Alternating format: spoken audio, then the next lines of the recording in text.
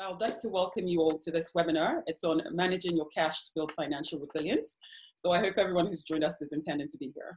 I'll be moderating a wonderful panel of experts who have generously given us their time to answer some of our questions today. My name is Nnenna Onuba.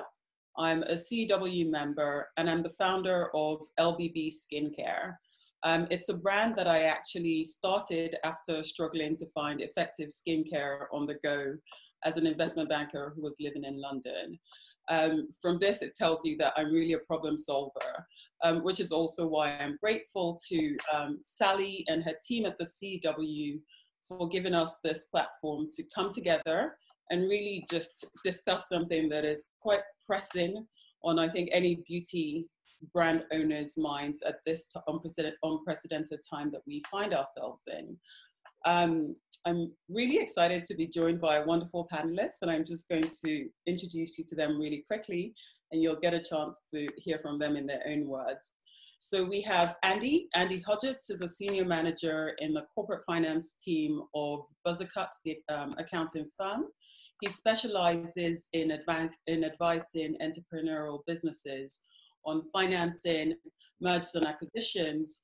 And prior to Buzzacott, Andy led the finance function of a high growth business where he helped them raise over $100 million. Which is fantastic to hear, I'm sure, for many of us. And then we have Amy. Amy is a senior investment manager in the private equity and VC team at Foresight Group, an investment firm. Amy sits on the board of 7 companies and makes growth capital and buyout investments across a wide spectrum of sectors. They typically invest between £1 to £5 million. And what's also helpful is that from a prior time, Amy also has retail sector expertise. And then finally, we have David. David Martin is a partner at the corporate team of the West End law firm of SMB. David helps startups and scale-ups complete fundraisings, drawdowns on loans, and to navigate corporate recovery, which is really so important, or at least it will be very important when we see how this whole this whole pandemic pans out.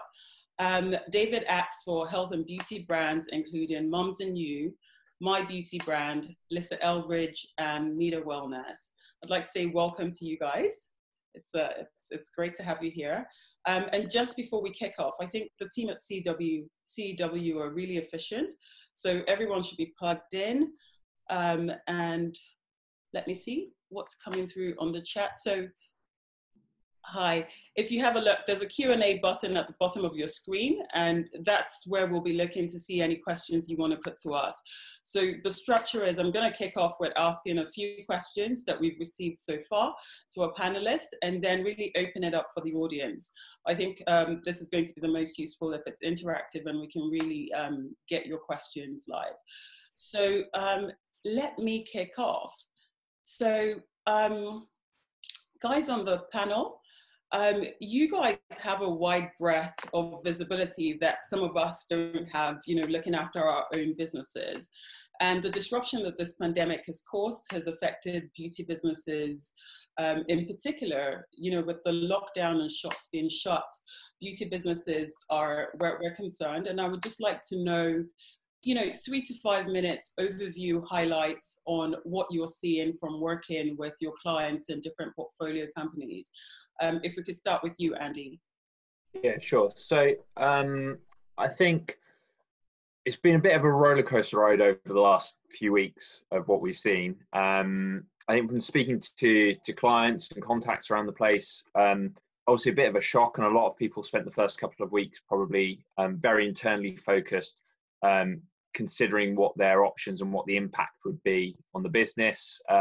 I do think the government measures have helped calm a lot of people down and kind of allow them to take a little bit more stock of what's going on. So people are, you know, spending a lot of time understanding those, getting to the bottom of them over the last few weeks. I think we've seen a shift, perhaps probably from 2 weeks ago, where a lot of our clients, businesses we've been speaking to for a while, have started to become a little bit more forward thinking, maybe, you know, I think there's still a lot of uncertainty out there, but feeling a bit more comfortable because of the government support around their cash flow in the immediate future, and actually starting to think about the opportunities that arise coming out of the back of this. So, you know, to give a couple of direct examples, I've had 2 clients come to me over the course of the last week who have been saying, actually, now might be a good time to make acquisitions, and been having conversations about how can they enact on that going forward. We've had other clients who've been thinking about saying, I've been meaning to put in a EMI scheme for my employees for a long period of time. Actually, I might do that now because I might not be able to pay people cash bonuses to reward them for their work, but maybe actually I can give them some options and incentivize them into the business that way, because there's no cash cost to me right now. I'll do an EMI scheme or something like that. So I think we've moved beyond the immediate firefighting, and people are more into a bit more of a, I wouldn't say it's full strategic yet, but a little bit more perhaps tactical is the better word of what they can do going forward. You know, it's also for businesses, there are new things popping up all the time. Something we'll probably talk about a bit later on is very recent announcement. The government's basically convertible loan scheme, called it the Future Fund, which will do some matching as well. That's something that's been announced in the last few days as an example. We're still seeing lots of refinements from how the banks are treating the CBILS loan scheme. So I think there's a lot still changing that entrepreneurs are getting a grip with, but I think it is more stable than, say, if we've been having this conversation 4 weeks ago. Okay, thank you. Amy? I think I'd agree with a lot of what Andy's just said in terms of the sort of stages of how this progresses, and it feels to us like we're at the end of the beginning now. So that the panic is sort of finished to some extent. The mindset has certainly shifted into, okay, now how do we need to change our strategy to best take advantage of potential opportunities that might be popping up? How do we, in more immediate term, how do we get people back to work into offices with the correct social distancing, the correct, you know, practical things like enough cleaning products, etc. So if we're going to come back to working semi-normally, how are we actually going to do that? I don't think the beauty industry is particularly different from many others in lots of ways. So there's a lot of supply chain disruption still going on. Although China is back to work pretty much full time, there's still significant delays, and we're seeing quite a lot of product trapped in sort of in countries around the world globally where there's problems with shipping or lockdowns in various countries. So that's a real problem for companies who've got short shelf life products. Longer shelf life's probably a little bit more immune to it, but you've still got issues. And if you don't have the product in the UK or wherever it is that you're selling, you can't sell it. So I think people are starting to worry a little bit about that. And when you do manage to find a new opportunity, which is still possible in these times by perhaps thinking about new channels, you can't service it if you don't have the stock. So there's a lot of focus on that, and potentially looking at new suppliers as well, onshoring instead of offshoring just for emergencies. I think some brands are doing quite good work in terms of opportunistically, I hate to say taking advantage, but taking advantage of the situation to drive some PR. There's been a lot of, especially in the beauty sector, a lot of good work being done around giveaways to NHS workers, flipping to making hand sanitizer, that kind of thing. Line between looking crass and shouting about your wonderful credentials too much. But it helps lift brand sort of publicity really, and why not at this time if you can. I think there'll be longer term changes to consumer behaviour, which we can come on to talk about, and I think some brands are now starting to think about how do we take advantage of that, and how do we shift our product range and our route to market, because clearly any brand at the moment with a food retail channel, so if you're somehow supplied through Tesco or any of the big retailers, you should be well insulated from the worst of these pandemic impacts. And of course, direct consumer online is also somewhat insulated. So I think people going forward will have to think much more about those channels and how you compete in an increasingly competitive world for those channels. And just before I bring on David, but Amy, just sticking with you, because you're the investor on our panel, how has this investor outlook been affected by this pandemic? Well, in the scale up world, which is where most of our funds invest, yeah, there has been a little bit of a hiatus because, of course, we had to focus on our portfolio and just to make sure that they're all in as good a shape as they could be for a period. But we're now 30 days exactly, I think, into lockdown. And so all the immediate actions have been taken. There is plenty of money out there, and certainly we're sitting on lots of cash. Most of our funds are tax advantaged for the end investors. A lot of them are retail funds where anyone can buy a slice of our fund, and there are certain rules that compel us to spend that money within certain periods of time. So we can't just sit on the money for a year and do nothing. We have to get out there. So we're absolutely open for business. We are cracking on with investments, I would say, nearly as normal. I think things will be a little bit slower through investment committee, and there probably will be an impact on valuations. But stuff's going ahead, and the likes of Andy in corporate finance and David on the legal side, there's a lot of these people who currently don't have live deals. This is a great opportunity to talk to them because they want work. And there is investment to happen. So I would say, crack on with it. That's really encouraging to hear. And we're going to come back into delve a little bit deeper as to exactly what investors are looking for. But let's hear from David quickly. So David, I know that you advise a number of beauty businesses. And so I'm sure we spoke already and you've told me how you're spending time with them. It'd be lovely to just hear your insights on what is happening in beauty and what you're seeing with your clients. Yeah, so I would definitely echo what Andy and Amy have said about kind of people have got over the initial shock. They're starting to take time to think more about the future. We've certainly seen some deals fall over. We've seen the pricing in some deals revised downwards. There's definitely a flight to quality. Investors are less willing to take risks than they were a month or two ago, but we are still seeing deals progressing. We're still seeing new deals come in, and a lot of our clients are also looking at, how can they reduce costs? How can they, generate cash flow to kind of weather, the coming storm? There have been some particular challenges out there. A lot of our health and beauty clients are direct to consumer. They've had some logistics challenges. Some of our clients who are listed in the multiples and the big pharmacy chains like Boots have found themselves being delisted because they were seen as a kind of non-core brand, and those retailers have been choosing to kind of focus on what they see as their biggest sellers, so that they can focus their staff of getting stock on the shelf. And that's had been a bit of an upset for some of our clients. In terms of outlook in the short term, I think a lot of our clients are thinking, these kind of new areas that we might have been moving into, areas of the business that we might have been launching, we're going to hold off on. And we're kind of, focusing on retrenching a bit and making sure that, we survive the next few months. And when the recovery begins, and it will begin, we're in the best possible position to move then. Sure, that's really helpful to know.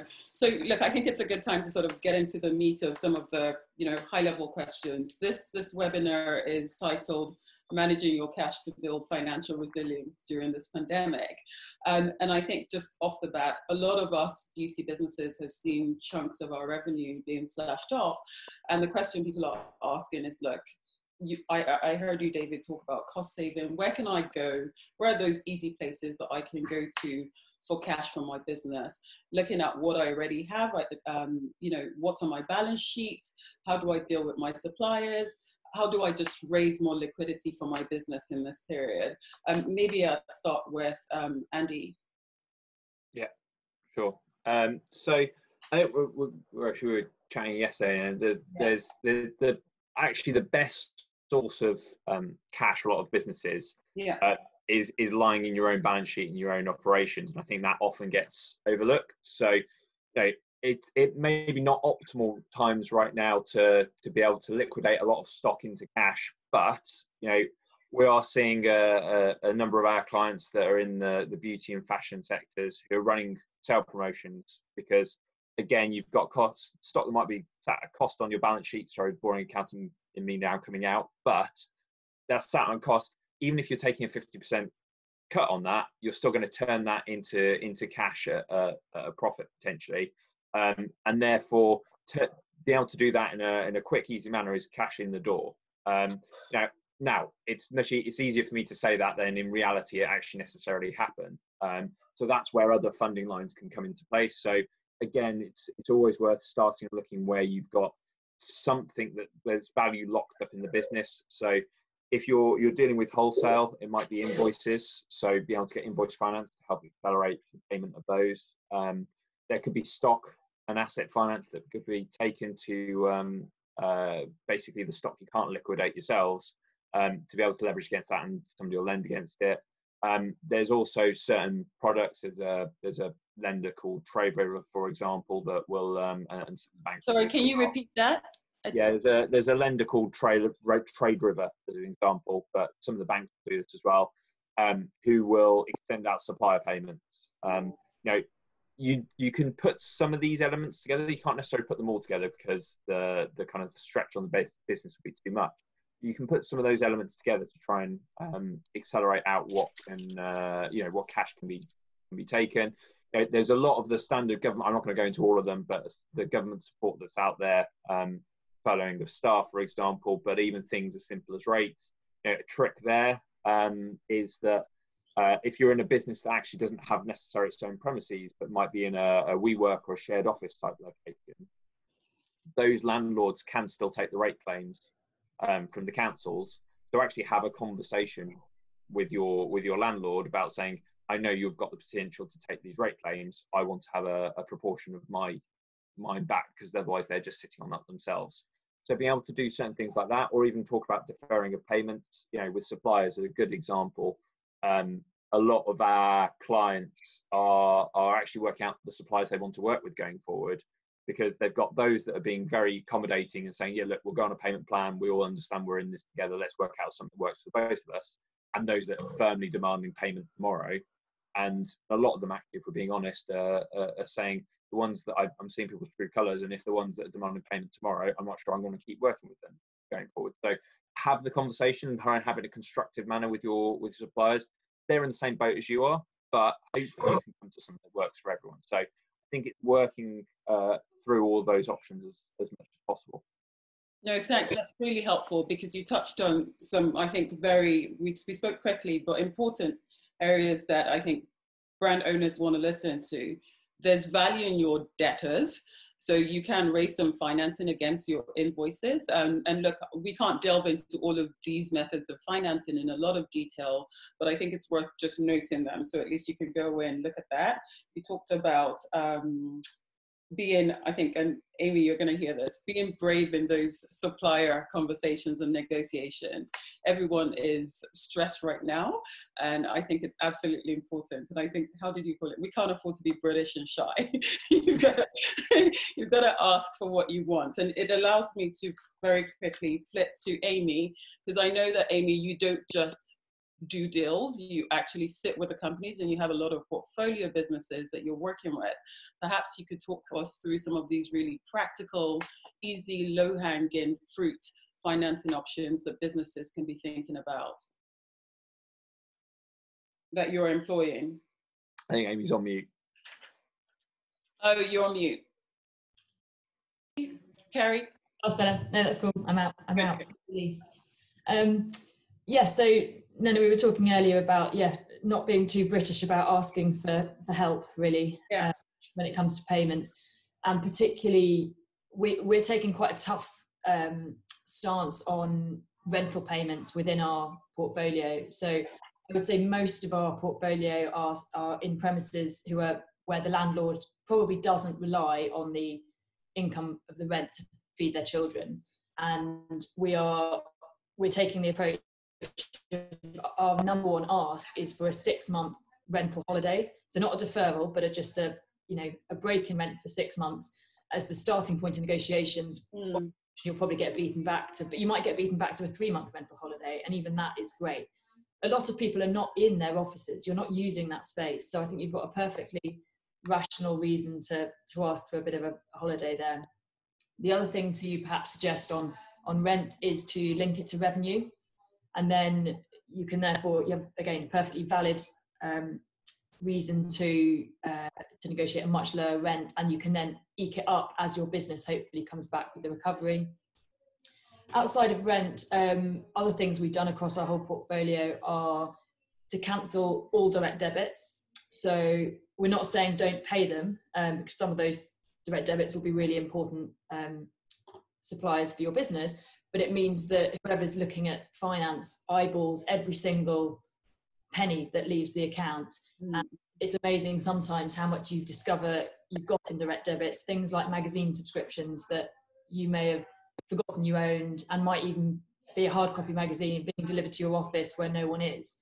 The pennies can mount up into pounds when you start taking a really close look at things like that.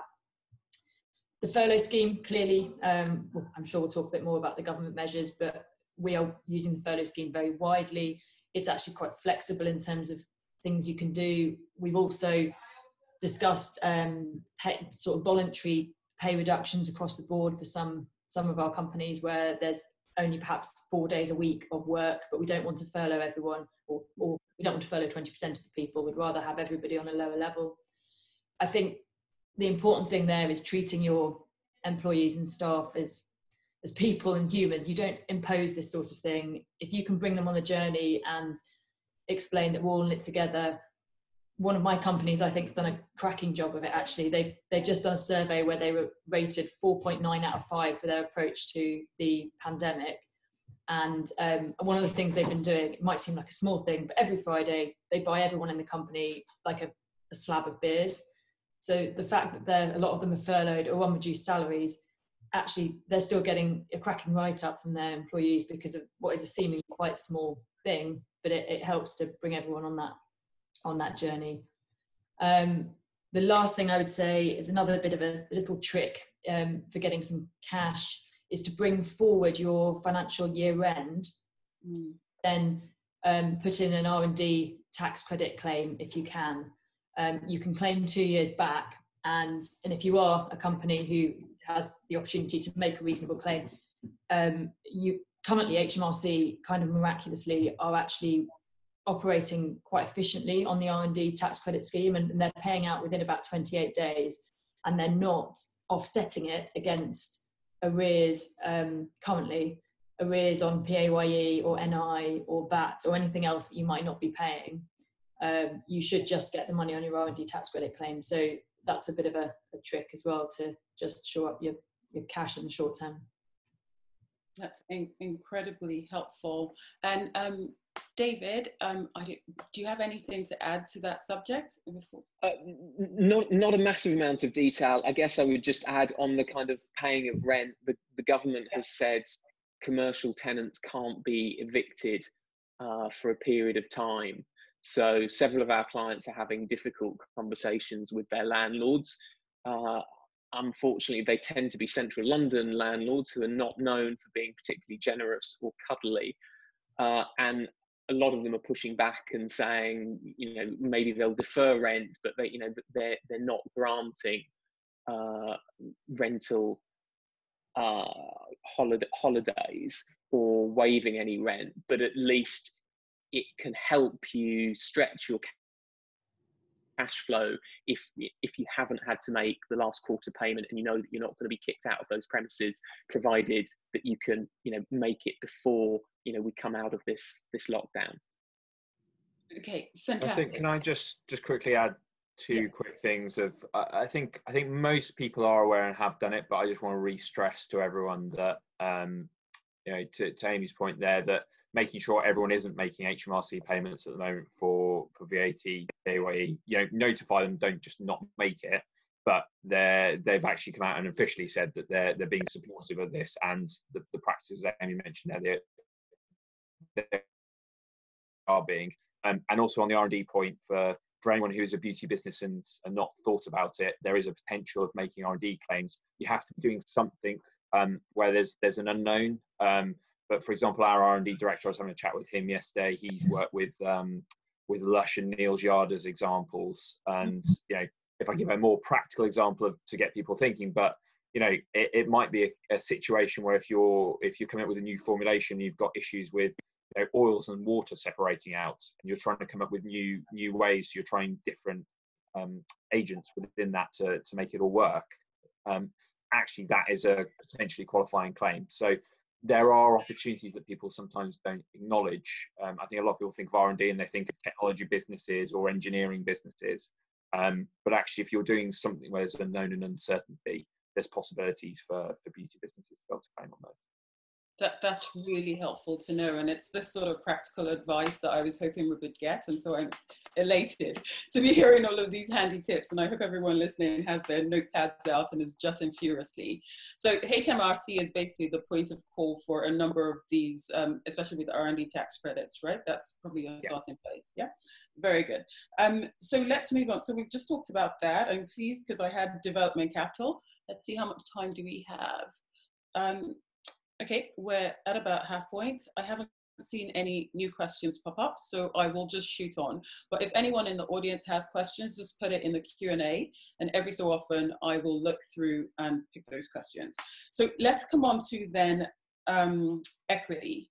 I know that a lot of, we have probably a wide range of businesses that are here today, from early to probably more mature. What are those sources of equity funding that people can look at now? I know we started the call with Amy saying that, look, there is capital to deploy. I think what I'd like to hear is what investors are looking for quality-wise with businesses, but also where are the sources of capital for different businesses? So from early stage businesses to probably, the more distressed end of things. So just be good to get that spread. And I'm relaxed. Okay, you guys, who do I start with? Maybe I start with David, because at least start there. Yeah, absolutely. I mean, I think in terms of equity, one thing I always say to clients is once you've closed a funding round, don't forget your investors. It's worth spending a bit of time on investor relations, giving them updates, telling them how you're doing, making them feel loved, so that when you come back to them to potentially tap them up for some more support, they feel well disposed towards you. And I think one thing we're seeing in the current market is where our investors are looking for a bit of a cushion to help them through the next few months, whether that's equity or debt.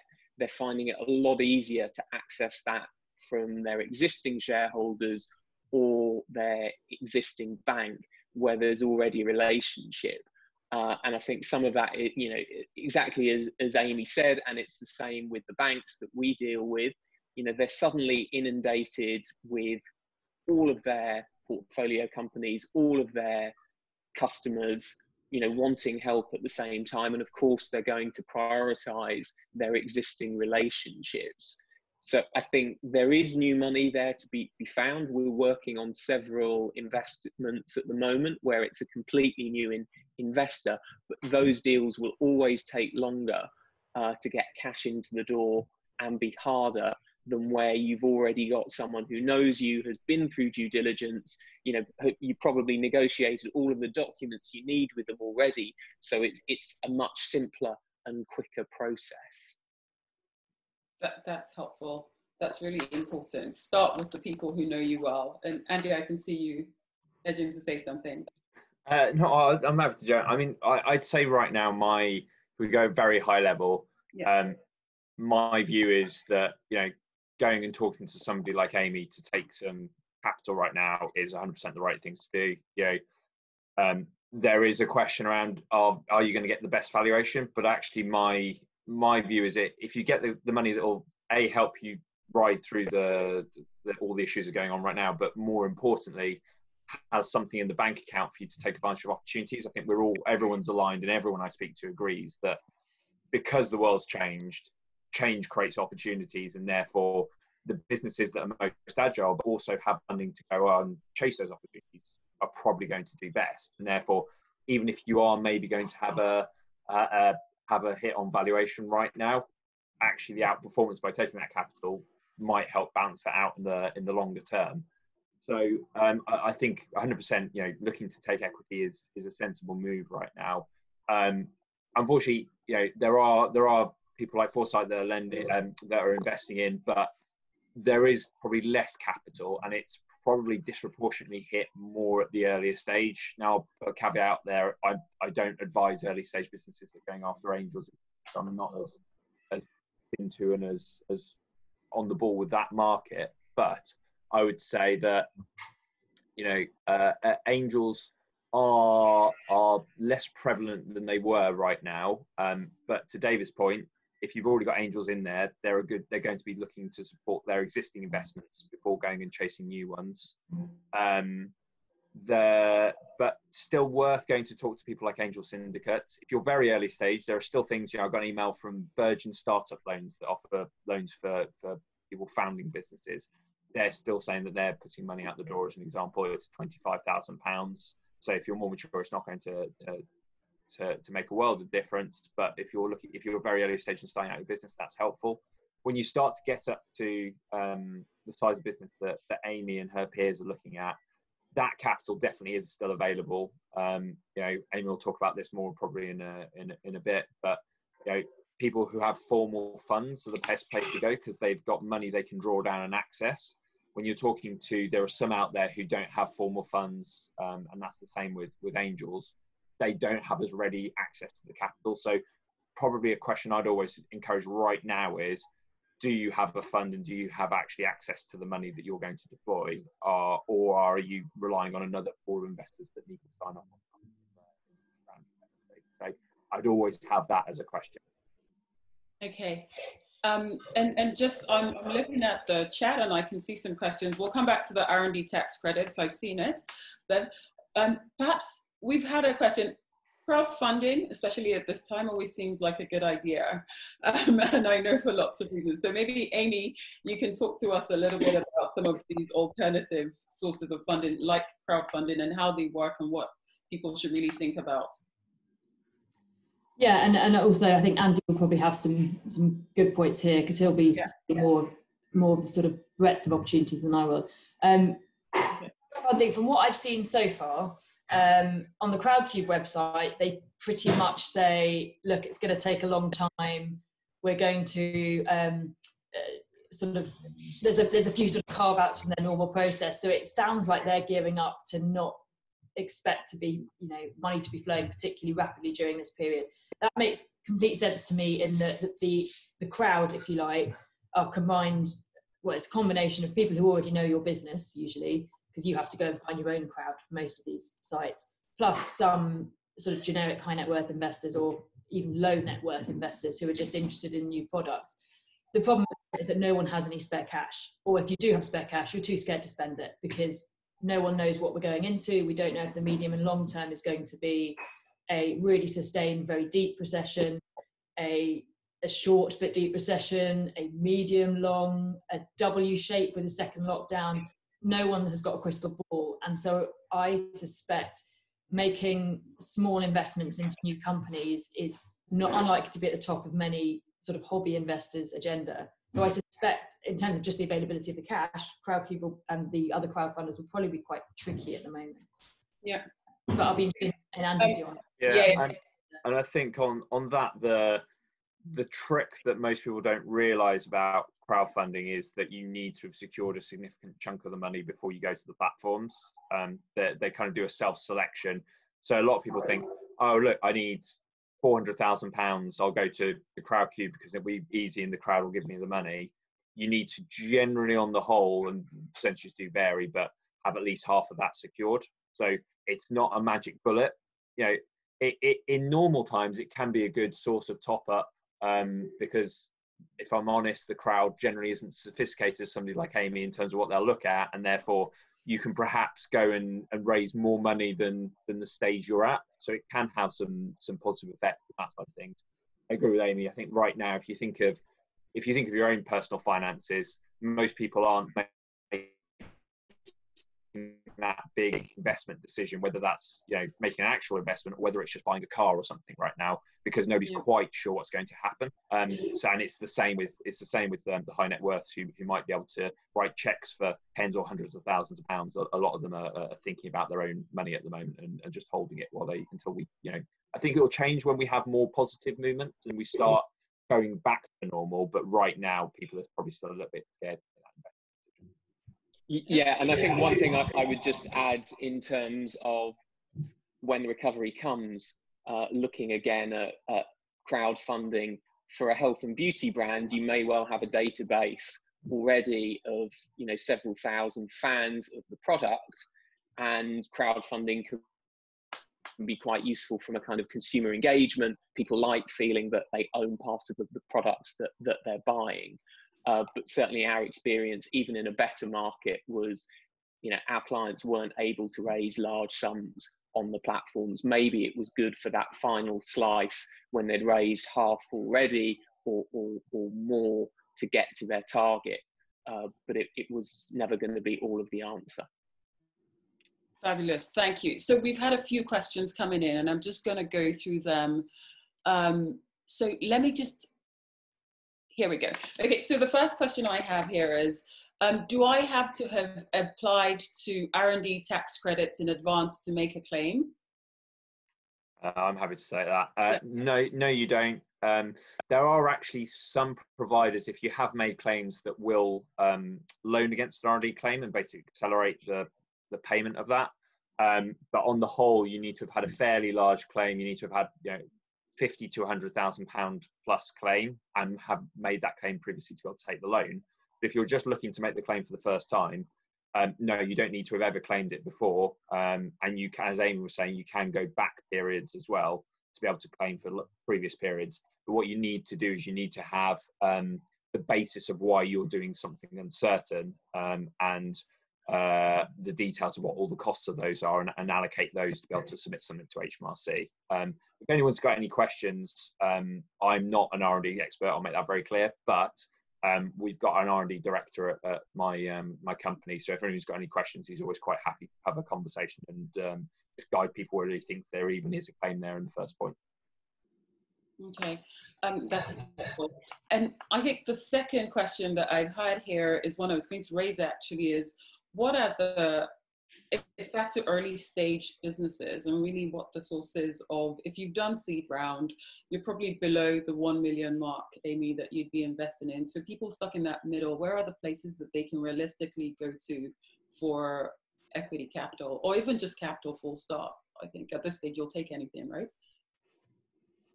Who wants to go?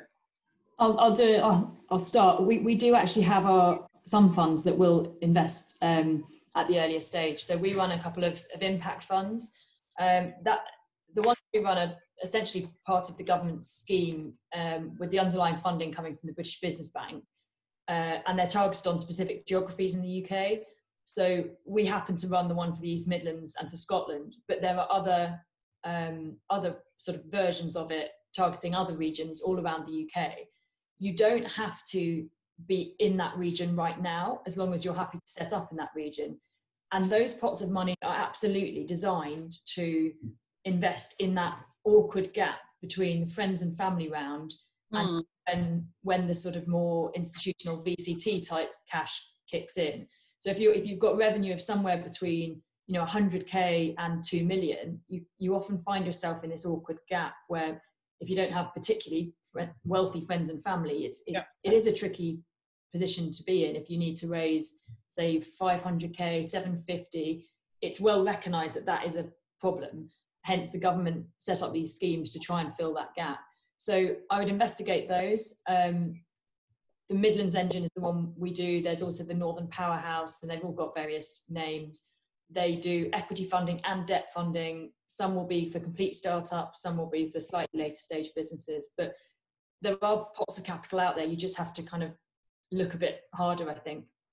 Plus, I wouldn't hold back from just good old fashioned LinkedIn stalking of high net worths in particular areas. Send them a really flattering, obsequious email tell them how much you admire what they've done in their business, and ask for a bit of money. You know, there's a lot of wealthy people out there who actually really enjoy the sort of nurturing and helping element of angel investing, and some of them have got a lot of cash to spend and actually can be really beneficial to your business, especially if they've got industry knowledge and connections. So I wouldn't be too shy and British again about asking for investment. Yeah, and I'd add on that, actually, the advantage that everyone who's in the beauty sector have is it's an interesting sector, and it's something that you know, I don't want to demean anything at all, but you know, it's a good trophy for somebody who's wealthy. A number of fashion beauty clients I've got have got, you know, very wealthy backers behind them who are just very interested in the product and are interested in the sector, and it's, if I'm honest, something sexy. Whereas if you're a manufacturing business making nuts and bolts, you're probably going to not get that same level of attention. So as Amy said, you know, there isn't a trick. It's the same as trying to sell and create interest. But even try, you know, maybe right now, posting out a sample to some people who you think could be potentially investors, who might be people who've been successful in the beauty and fashion sectors before, saying, oh, please try this if you're interested. I'm looking for investment right now. And if they love your product, they might actually, you know, pick up the phone and have a conversation with you. There isn't magic with it. The bit I would say is, do have a look for also angel syndicates. As I said, I think angels are being a bit less active right now, but syndicates are always a good way in, because they're a group of angels that act together. So you get access, rather than having to deal with people one by one, you get access to deal with people in a more, you know, holistic basis. So they can be worth, and again, Amy mentioned it, there's regional ones, there are ones targeted different sectors. There's no magic, just Google and search as much as you can. Which is helpful. And probably one other bit I'm going to add here is, even when taking friends and family money, it's really helpful even for the potential investors to do it through tax efficient schemes. If you're, as a business, qualified as an EIS, you know, your investors get a tax break, which is money in their account. So they're even probably able to give you slightly more. And I think that's one that's easily overlooked. I'm just going to go on to another question that we have here. Does anyone have any tips for shopping for invoice finance? Would this normally come from your bank or other partners? A number of the main high street banks offer invoice discounting or invoice finance, sometimes through a different subsidiary. So people like HSBC, or Lloyds all have products. And I would say, in the current market, if you have a relationship with a bank, speak to them first. That's likely to get you to the top of the queue. All lenders are dealing with kind of unprecedented levels of demand at the moment, and there's a lot of specialist invoice discounters and invoice funders out there that you can speak to, and sometimes they're willing to be a bit more creative in some of the solutions that they can offer you. Okay.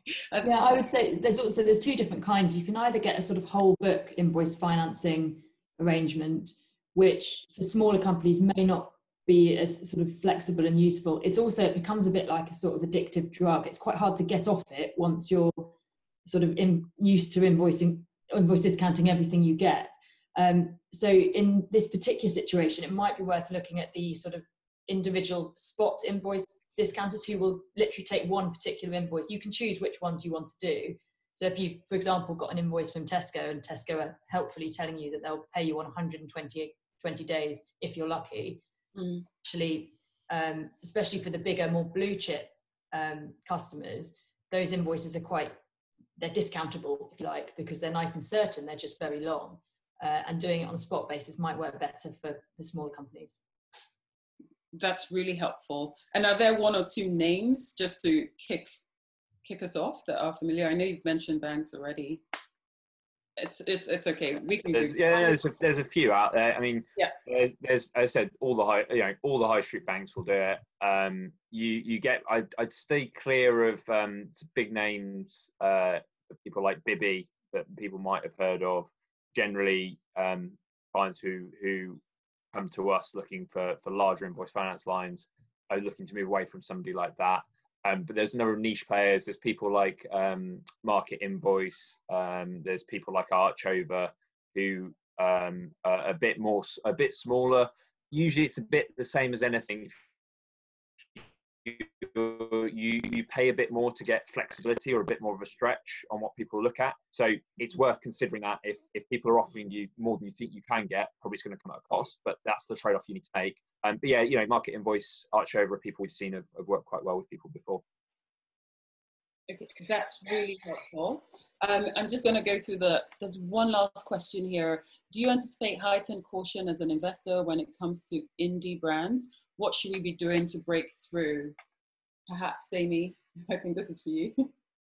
I don't know about heightened caution necessarily. I do sort of, I mean, I could say there's a flight to quality. That's kind of true, but I'd like to think we're looking for quality all the time. It's certainly true that we don't want to be backing businesses that we think are just milking the very short term sort of pandemic boom. So we're unlikely to invest in any hand sanitizer company, for example, that is got a crazy valuation just on the back of the current situation.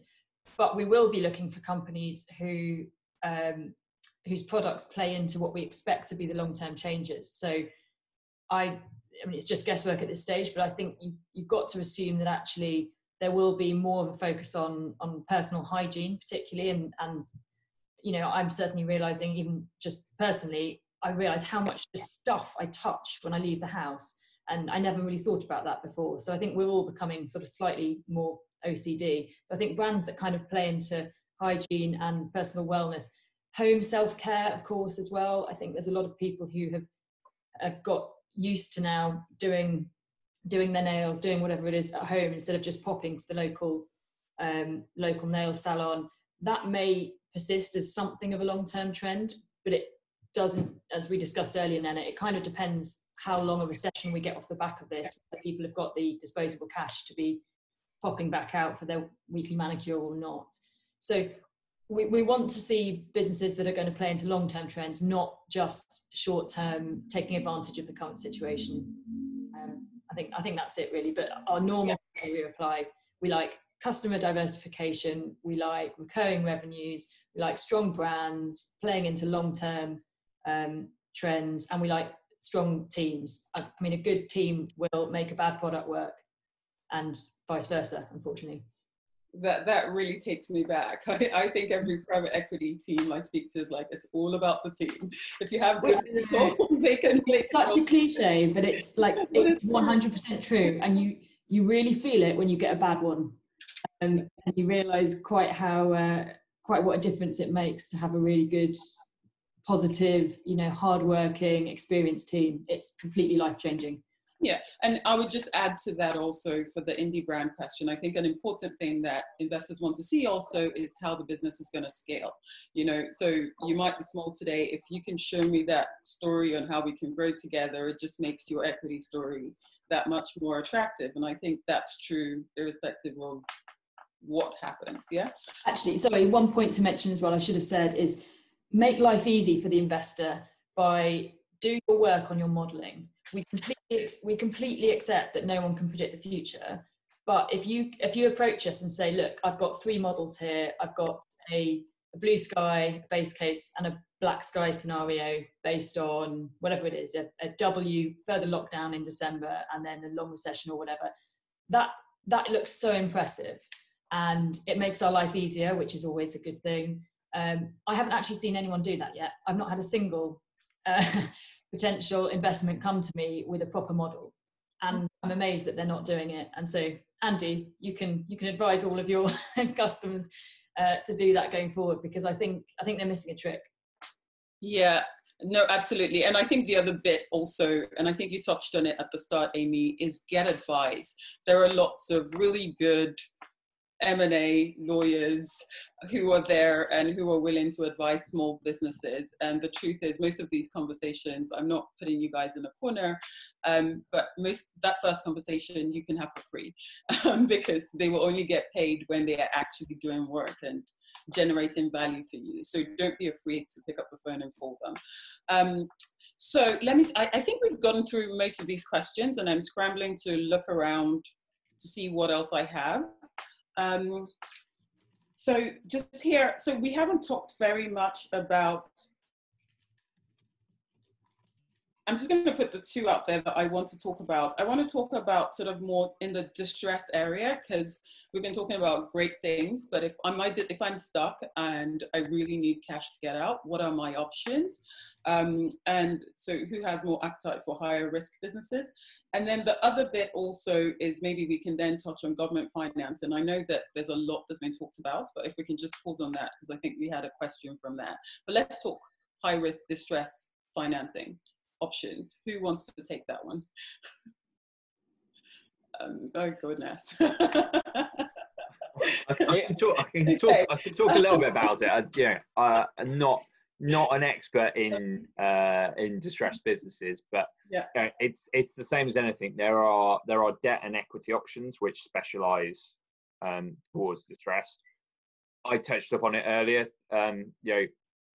Everything with pricing, whether it's equity or debt, is risk based, and therefore, when you get to that end, it's going to cost you more. So there are some specific funds out there who will buy up distressed businesses. There's a couple, as R Capital, Root Capital, as a couple of names. One of those focuses very much on venture capital investments that haven't gone to plan, but might still be underlying okay businesses, but haven't got necessarily the traction they wanted. The other one, if I'm being honest, most of the time will buy up a business for not very much money at all, might be £1 or something. But what they'll do as part of that is they'll take all the debt and the need to go through a formal process off the hands of the business and try and turn it around. So there are options. Something we were talking about yesterday, is probably one of the first points of call is the same as we were talking about general advisors. If you're looking to raise money or take debt or something like that, go and talk to a restructuring specialist early, and do that as early as possible, because a lot of the problems we see with clients who come to us too late, and it's a case of if they've gone and spoken to somebody earlier, there were more mild steps that have been taken and they've left themselves very few options. So don't be scared. Doesn't mean you failed to go and talk to somebody, because actually you can rescue the business before even any formal action needs to be taken. When you start getting on the formal spectrum, again, it's a spectrum. There are things like CVAs, which are creditor voluntary arrangements. Those are where you go with a formal legal deal with all your creditors about how much and when you'll pay them. Yeah. So it means people can't come and chase you on that.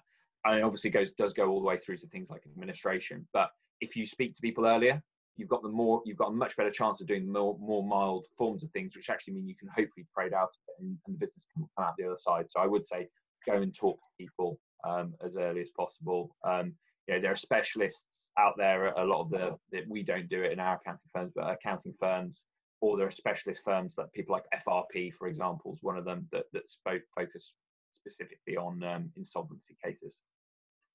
Fabulous, thank you.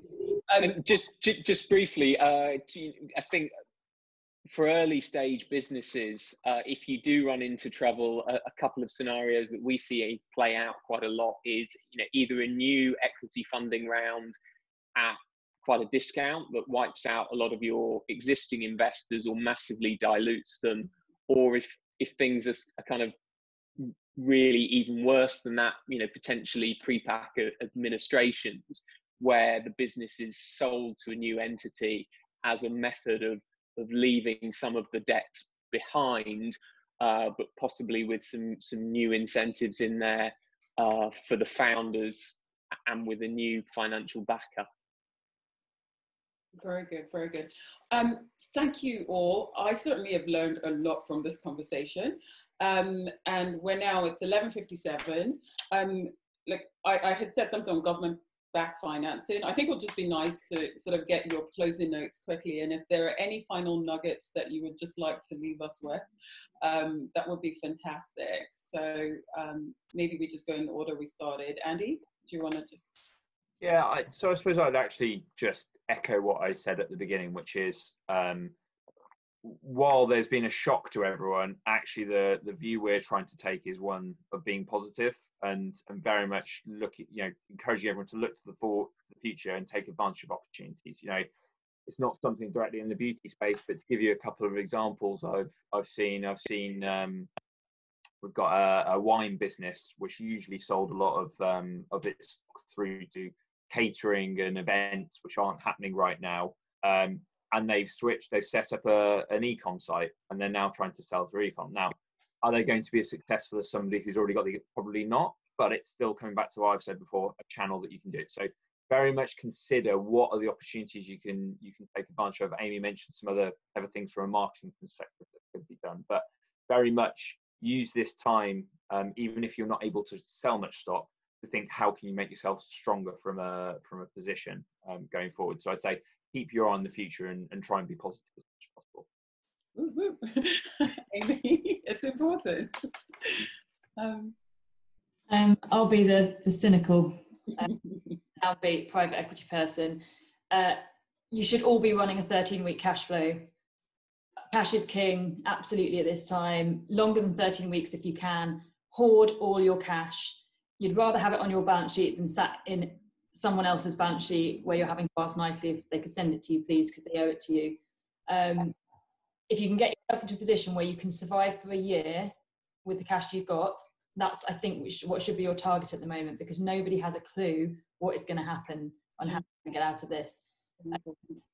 Point two, I think, it's a bit more cheerful. Be nice to your employees, be nice to your staff, buying them whatever it is, chocolate, drinks, anything to make them a little bit happier. Everyone's having a really shit time. Some people are obviously trapped at home with nightmare children and all the rest of it. Luckily, it's not me. But I think little things really do help, especially when everyone's having to take really major lifestyle changes that are forced on them. And then lastly, get advice. If there's something you don't know, you're confused about, you're wondering if there's an opportunity, without trying to talk Andy out of a fee, there are lots of corporate finance people out there who will happily chat to you, because it could turn into a fee down the line. No one bites, everyone's very friendly, and professional advice will and can save you a shed load of money down the line. So I'd strongly suggest you get some. Very good, thank you. And David? Yeah, I think I'd echo what Andy and Amy have said. Hunker down. To some extent, you need to be in survival mode, reducing costs where you can, getting cash in, and then thinking about the opportunities that are going to arise when we start to recover, and we are going to recover. A lot of your competitors will have gone out of business, and that'll be automatically an advantage for you. And if you do have supportive investors who will fund growth and fund acquisitions, there are going to be some very good businesses, some very good assets available at very attractive prices just because they've run out of cash. And if you're the last business standing and able to take advantage of those, that's a great position to be in. Thank you all so much. It's been incredibly valuable. I think the only final thing I will add to those closing notes that I've heard is also in the power of networking. Buddies like CW exist for this. We're all in this whole, we're all in this together, and just being able to access other beauty brand owners and ask the question, what are you doing, is so important. So a little plug here, and Sally and her team, I know, are thinking about what actually other businesses need, what kind of support they need. So now's the right time to be getting that membership. I'd like to thank all of you for your time. I think in the actual PR and promo that's gone out, the full names of each of our panelists is on there. You can look them up online through their businesses. I think most businesses are open, and also on LinkedIn. And you also have my details. Thank you all very much. I'm just looking at Q&A. I think we've picked up on everything. We're out of time anyway. Thanks, and thank you to everybody who's joined us for participating. I hope that you've had something out of this. I certainly have.